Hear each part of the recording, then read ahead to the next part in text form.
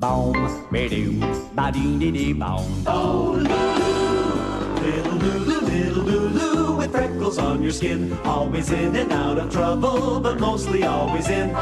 Using Dad's name tag for the tail of your kite. Using Mom's lipstick for the letters you write. Little Lulu, there's no one quite as smart. Doesn't matter what you're doing it with your heart. Shiny curls are dancing, there's a sparkle in your eye. When can we look forward to your next surprise?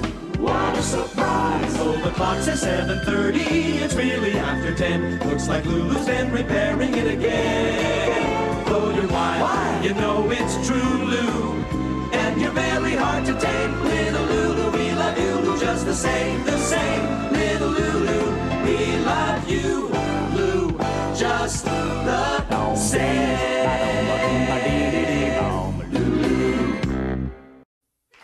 One of my chores is doing the family's laundry at our house, but I've fallen way behind. I mean, way behind. My dad had to go to work today in his old Boy Scout uniform. I went fishing with Dad last week. I learned a lot. For example, we use little fish as bait. I didn't know you could do that. When I saw him putting the fish on the hook, I said, "What are we trying to catch? Worms?" That's when he told me about the ancient fisherman's code of not bugging your father. On the way home, we bought some lottery tickets. I don't know why. When it comes to lottery tickets, my dad is the least lucky person on the planet. He never wins. One time he scratched one off and it said, "You owe us $20.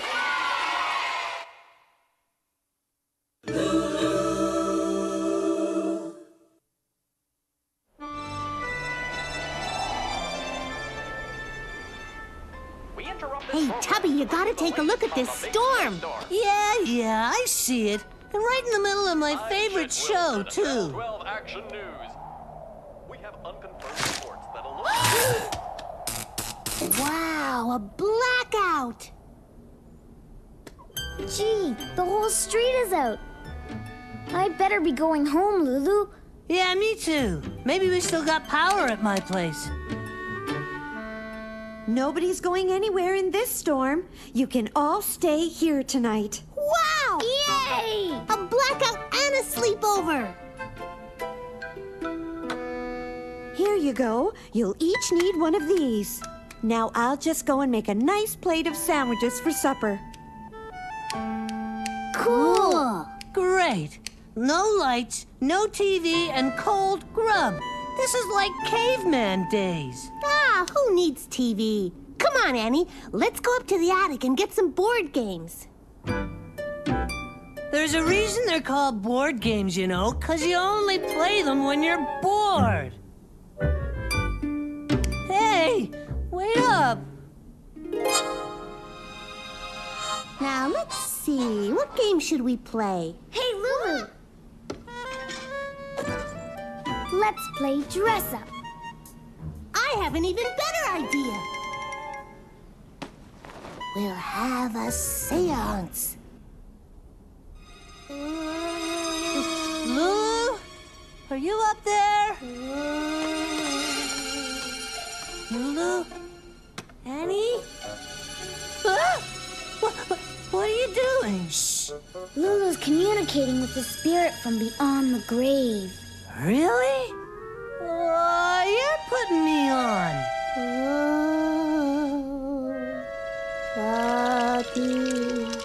Tubby. I think the spirit is trying to communicate with you, Tub. What is it, Great Spirit? What message do you have for Tubby? Beware. Beware? Well, I don't like the sound of that. Beware. That's it. This isn't funny anymore. I'm getting out of here. Whoa! Ow, ow, ow, ow, ow, ow, ow, ow, ow, ow. Tubby? You okay? Yeah, I'm fine. I think maybe I'll go help your mom with those sandwiches. Uh-oh, looks like the power's off. Great. Fine. What was that? It's just someone at the door. Why don't you go see who it is? Oh, okay. Oh, come on, I'm freezing out here. Guess I'll try the back door. Who is it? Hello? Wow. Looks like the whole neighborhood is out.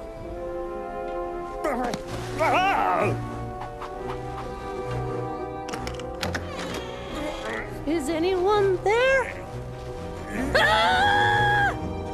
Hey, Tubby, what's going on? The evil spirit! It's come to get me! It's out there! No way!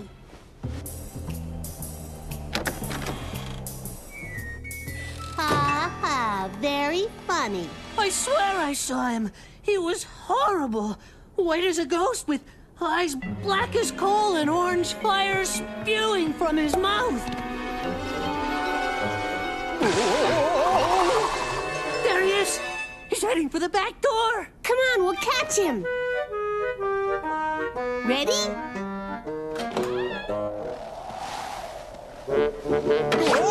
What on earth? Ha-ha! Gotcha! Hey, get off me! Help! Uh-oh. That voice sounds kind of familiar. Oh. Hi, Dad. Gee, Dad, we're real sorry we attacked you. Yeah, and I'm sorry I mistook you for an evil spirit from beyond the grave. That's okay. We all make mistakes. Light! Glorious light! Tonight on Mystery Theater, the zombies who came in from the cold. And TV! Oh, how I missed you! Aw, but it was so much fun in the dark. Hey, what gives? Let's have a pretend blackout. That's a good idea, Lulu. Hey! Well, it is kind of cozy by candlelight. What do you say, Dad? It's okay with me, but no more sneak attacks on your old man, all right? You know, it took Edison a long time to invent light bulbs. The least we could do is use them. Don't worry, Tubby. This time we won't have a seance. We won't? Of course not. We'll tell ghost stories instead. Apparently, Tubby's been sleepwalking lately. But actually, we're all pretty happy for him. He's getting into shape. If he starts sleep weightlifting, he's gonna get into terrific shape. I can think of worse sleeping problems. My friend Gloria snores like crazy. I had a sleepover party last week, and she kept us awake half the night. Annie said we should roll her onto her side. I said we should roll her out the window. We ended up just using earplugs. 2 of them, stuffed right up her nose. I hate it when you wake up in the morning with gunky stuff in your eyes. My mom told me that means Mr. Sandman visited me in the night. I also have bad breath, Mom. Does that mean Mr. Onion Man dropped by too? Dooba-dooba-doo.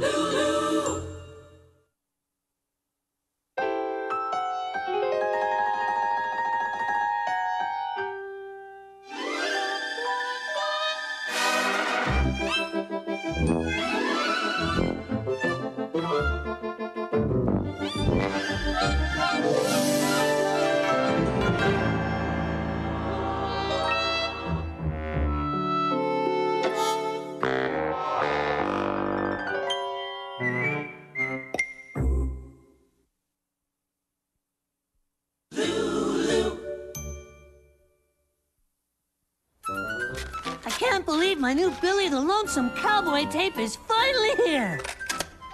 Hello, and welcome to Perfect Etiquette Perfectly, your guide to the very best in manners. Hey, what's going on? Do you know which fork to use when eating a salad? Do you know how to greet a member of the royal family? The only thing I know, lady, is that you're going back to the post office.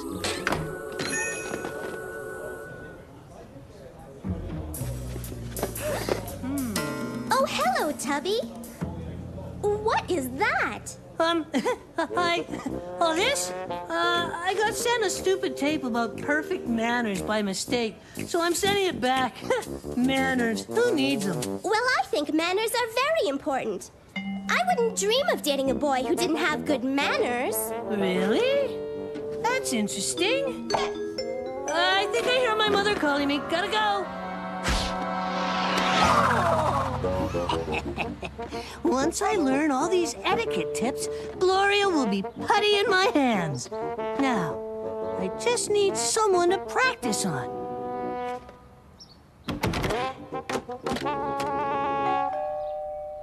Hello, Mrs. Tompkins. Is Tubby home? He's in his room, boys. Why, good evening, madam. You're looking lovely tonight. Wherever did you get that smashing tiara? More tea? When a lady wishes to leave the table, a gentleman should always pull out her chair for her. Allow me, my dear. Whoops. Sorry about that.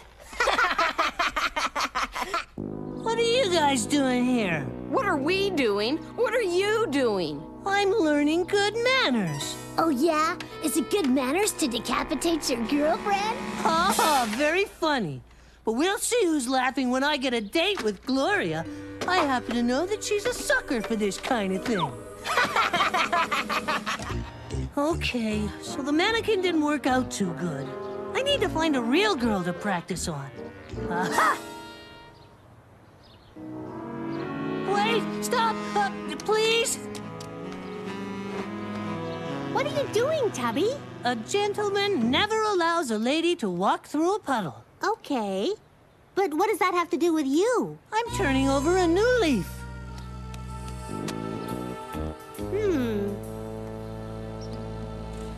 Allow me, ladies. Let me guess. A gentleman always opens the door for a lady. Correct. This etiquette stuff is a breeze. Lulu! Go away, Tubby. Get your own food. No, Lulu. I just wanted to help you carry the bag. When has Tubby Tompkins ever wanted to carry something unless it was a sandwich? Oh, Lulu, I just want to help out my friend. Why, Tubby, how kind of you to carry the groceries for Lulu. Why don't you come over for dinner tonight? We're having pot roast. Why, it would be a delight to sample your culinary creations. You could learn a lot from that, Tubby. He's so well-mannered. Allow me. Oh, Tubby, how thoughtful. It's the least I can do. Mwah. For such an elegant hostess. Would you care for some of these lovely peas, Mr. Moppet? Lulu, it's for you. Remember, Lulu, it's not polite to speak on the phone during supper. I'm sure Tubby knows that. Doesn't everyone? Hello? Hi, Lulu. I found out why Tubby is acting so goofy. Really? Why? He's been learning manners from a tape so he can get a date with Gloria. He must be practicing on you. Oh, really? Well, his next lesson's gonna be something special. May I be excused for a few minutes? Please? Yes, you may. I'm glad to see that Tubby's manners are rubbing off on you. Lesson 5, an evening of romance. It's always nice to start off by presenting a lady with a bouquet of flowers. But if you really want to impress her, give her your most prized possession. That will make her yours.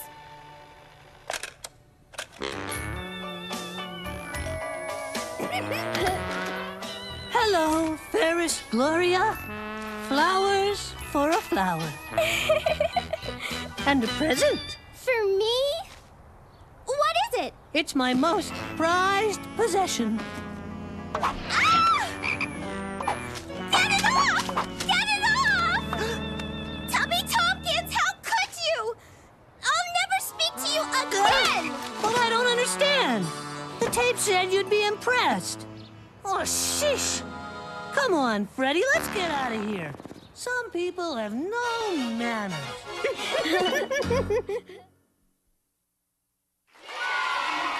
Last week I went to a fortune teller. She told me I was going to fail an exam, lose my wallet, and get a very bad cold. like a misfortune teller. Also, she was kind of flaky. Another psychic just moved in next door to her and is taking all her business. It's hard to be sympathetic. I mean, you'd think she would have seen it coming. She said she's thinking of going into another line of work. I told her she should be a weather person. That way she can still predict the future, but nobody expects her to be right.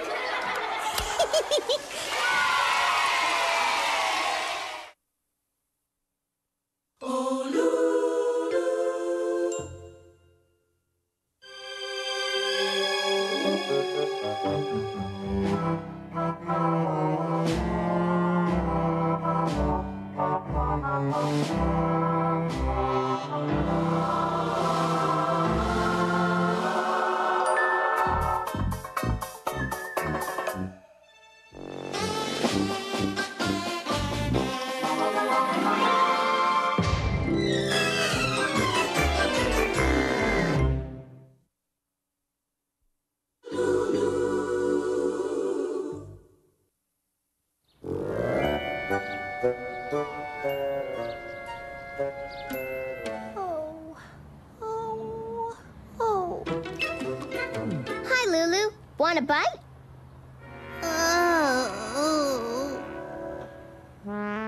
What's the matter, Lulu? Something wrong? Your moose is loose? Oh, your goose is loose. Well, why didn't you say so?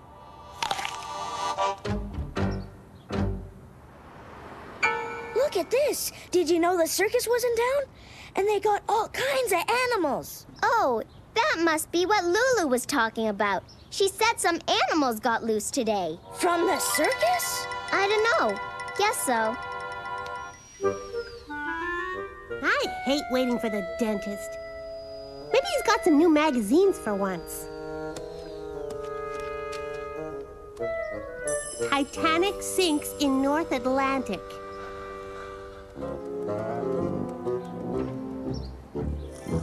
I'm telling you, Tubby. There's animals loose all over the place. The circus train must have crashed. Oh, come on, Alvin. That's crazy. No, it's true. Lulu was there, and she saw the whole thing. Really? Excuse me, boys. I'm Chet Wilson, and I'm a reporter with Channel 12 Action News. Maybe you recognize me? Nope.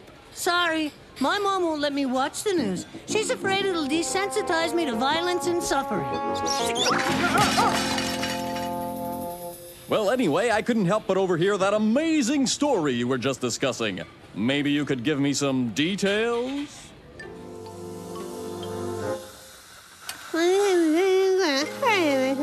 No, don't worry. This won't hurt a bit. Of course, I can understand you. Now, what's new at school? Really? You're kidding. Right in the middle of gym class. Oh, wow. Mom, you won't believe what happened. The circus train crashed, and Lulu had to go in and save all the animals before the whole thing blew up.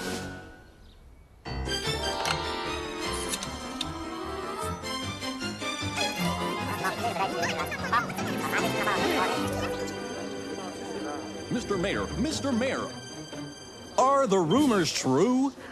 What rumors? That a circus train crashed outside of town and that a little girl single-handedly rescued the animals before the entire train was consumed in a giant ball of flame. I have no knowledge of any such incident. Wait a minute. Are you saying that there may well be lions, tigers, and other such dangerous animals roaming loose in the town, and you have no knowledge of the incident? Oh, well, of course I'm fully aware of this situation. It's just that I can't comment until I have all of the details. Mr. Mayor. There we go. All done. Gee, I didn't feel a thing. What's that? I said I didn't feel a thing. You didn't steal the spring? Never mind. We interrupt this program with the latest developments on the circus train derailment. We have unconfirmed reports that a local girl identified as one Lulu Moppet may have rescued dozens of circus animals from the burning wreckage of the train. Sure is quiet. I wonder where everybody is. There must be something going on.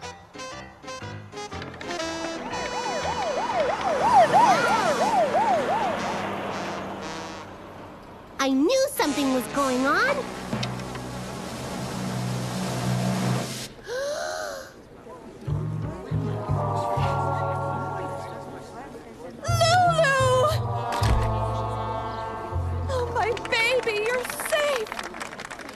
Mother, not in front of everybody. Miss Moppet, can you tell us in your own words how you managed to survive this terrible ordeal? Oh, well, it wasn't so bad. Wow, what courage! Can you tell us more? Sure, I guess it hurt a little bit. But I said to myself, Lulu, this isn't the first time you've lost a baby tooth, and it won't be the last. Baby tooth? Yeah. We are talking about my trip to the dentist, right? Right? I'm sorry about all this, Mom. That's all right, Lulu. I'm just glad you're safe. Although I wish those reporters had picked up after themselves. It's too bad, Lulu. You were almost famous there for a second. Easy come, easy go, I guess. But I'll tell you one thing for sure. The next time I go to the dentist, I'm gonna keep my mouth shut. Usually Tubby's birthday parties are kind of boring. This year, he had a hypnotist. And I have to say, it was the best birthday party ever. I got Tubby a really cool birthday gift at the magic shop. A vial of water from the Bermuda Triangle. He loved it, although since then, all his model airplanes have disappeared. I had to give him something good. His parents give the worst presents.